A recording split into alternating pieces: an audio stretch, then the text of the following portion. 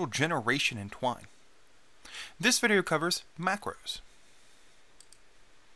There are many different ways to approach procedural generation of content in Twine. This example covers using macros as both a storage and method of generating content. And I want to note at the top here that this example uses Harlowe 2.1 story format. The either macro randomly chooses one of the options supplied to it. Consider this example sentence here. It has been 8 years since I last saw them arrive on a boat. Let's go back to the story map view and look at this example here. The passage we're currently looking at in the story is the using either passage. As we see here, it uses the either macro in Harlowe. The very first usage here chooses a year between 2, 3, 4, 5, 6, 7, and 8, then chooses a pronoun, then chooses a method of arrival. In each case, the either method is choosing either of any of the options giving it. So we see the year, the pronoun, and then the arrival method. Each of these generated by Twine using the either macro in this case. Coming back to the playing of it, let's move on here. The range macro creates an array of its values starting from the initial to the last one. The expansion operator serves as a shorthand to quickly spread out values. We can combine the two as a fast way to have a range of values that can be used for macros like either and for. Consider this new sentence example. It has been 4 years since I last saw her arrive on a boat. The sentence looks the same as the previous example using either, but is now using the range macro. Let's go look at that example in code. Closing this and now opening using range, we see a similar setup to before. Again, in this sentence example, we're using either macro 1, 2, 3 times. The last 2 times we're seeing pronoun choices pronoun choice and arrival method are the same, but now we're using the range macro and the expansion operator in Harlowe. This is, as I explained, a way to create an array of values using the range macro, 2 to 8 in this case, and the expansion operator to expand those out. So instead of being just simply an array, it's now choosing from a spread out of those values. So just like previous, now 2, 3, 4, 5, 6, 7, and 8. And the either macro is choosing one of those. So in this case, we can use the range macro with the expansion operator to create a shorthand if we want a series of data values, in this case 2 to 8. It doesn't work, however, with string values like we see with the pronouns and the arrival method. Let's move ahead. We can also save the results of these macros. We don't have to necessarily generate them on the fly every time. We can actually generate them once, save those values, and use those values again later on in this sentence. Coming back to this same example sentence, we see now, it has been 2 years since I last saw him arrive on a boat. We see the same example sentence now for the 3rd time. The first time using the either macro, the second time using the range and either macro, and now we're seeing the result of using those macros and saving those values, and then using the values of the values of this variables in this example sentence. Let's go look at the code for this. Coming over to saving choices, we see a similar setup before. Now in example sentence, it says it has been variable years since I last saw variable pronouns arrive, variable arrival.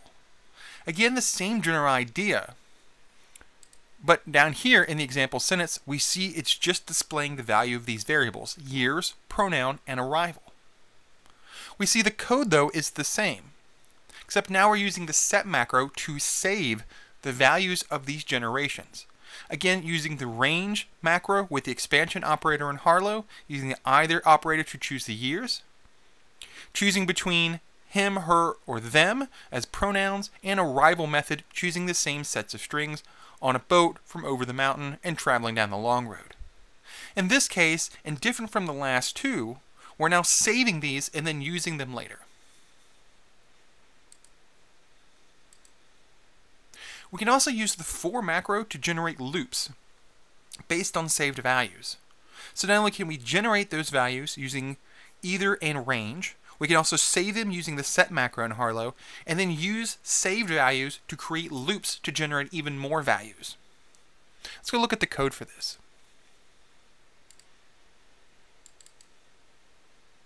Again, just like we saw in the previous example, we're seeing setting a value to the result of a choice, either of the expansion operator, again with the range macro. So range 2 to 8 is an array.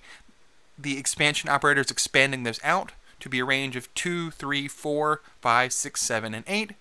It's then saving that value to loops. Now in these last two code lines here, the for macro is using each a temporary variable underscore I, and the same setup we saw when choosing values. Again, the expansion operator with the range macro.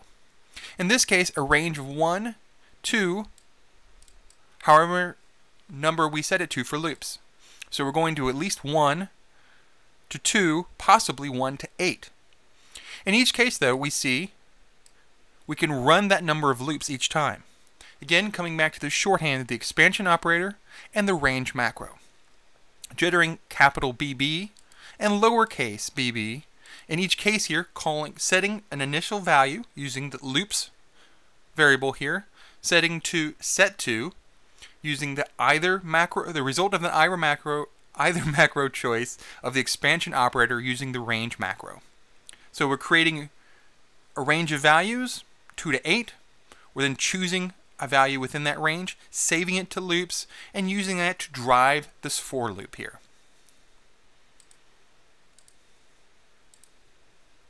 Finally, we can use a display macro as a way of including content from one passage in another. This is pretty common in Twine. It's a way to create modular content. We can place code in one passage and then call it as if it were a function in programming terminology from other passages. It can be used over and over and over again. Instead of having to copy that code again in one passage after another, we can write it in one passage and then call it or use it from those passages. And this is again a way of creating modular content in Twine. So let's look at this final example here.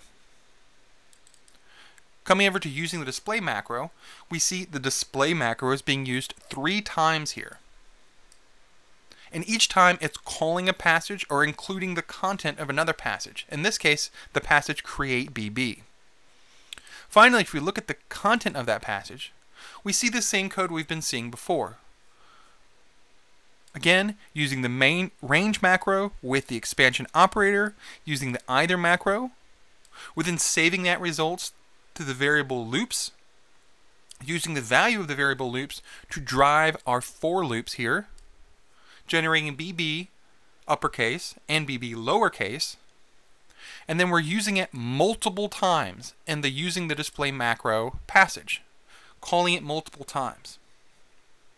This has been an example of creating procedural content using either macro to choose between strings and data values, using the range macro to create a range of data values, using the expansion operator to expand those data values, then using it in combination with the either macro to choose between them, using the saved result of that to drive our for loops, and then using the saved result of that and the display macro to write the code in one place and call it in another. These have all been examples of how to create procedural generation content in Twine. Again, using the Harlowe story format and the available macros within that story format. Thanks for watching.